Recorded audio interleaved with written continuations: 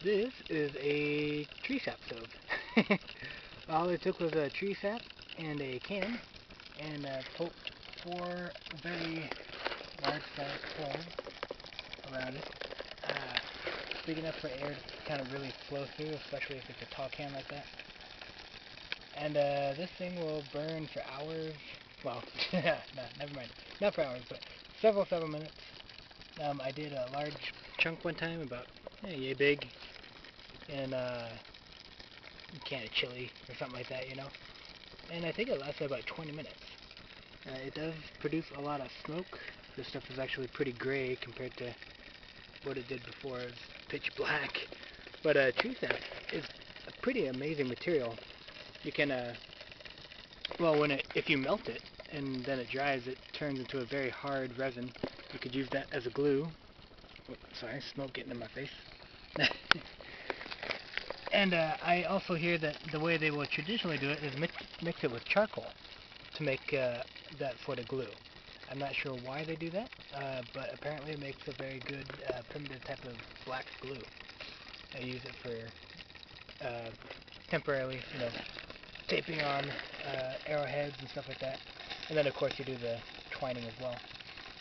And let's see, you can waterproof boats with it. You know, you can put the pitch inside of a... Oh, there, the top caught fire. Yeah, you can use it to melt into cracks, and that will waterproof your boat.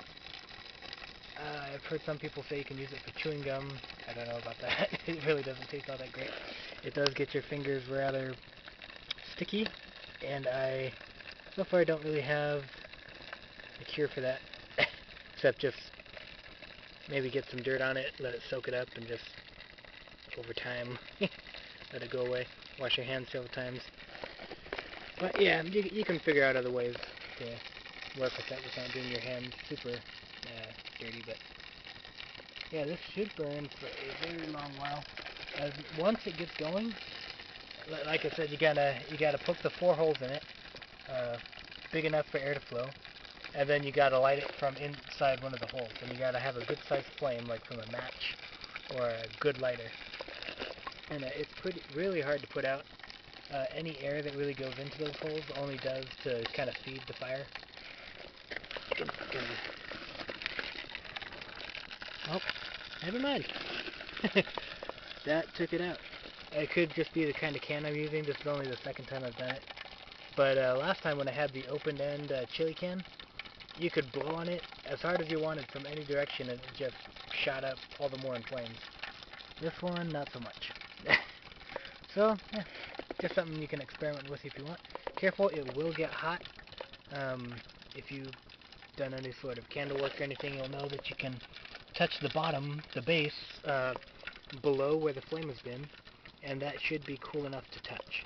But don't take my word for that. And yeah, so there you go.